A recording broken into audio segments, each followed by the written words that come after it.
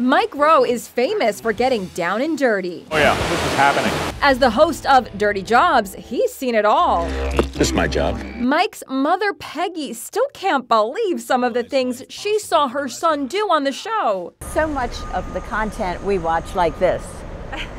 Yeah. And now my mother's naked on the cover of a book.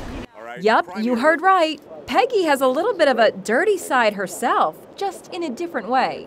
Look at the title of her new book, Vacuuming in the Nude. But this isn't another 50 Shades of Grey. Despite the title, despite the picture on the front, this is not erotica.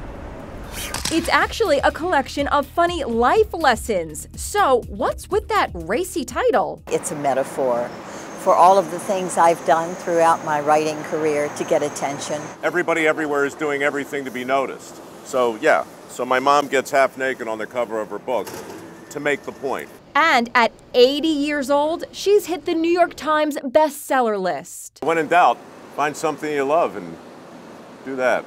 Now that's a dirty job we can all learn from.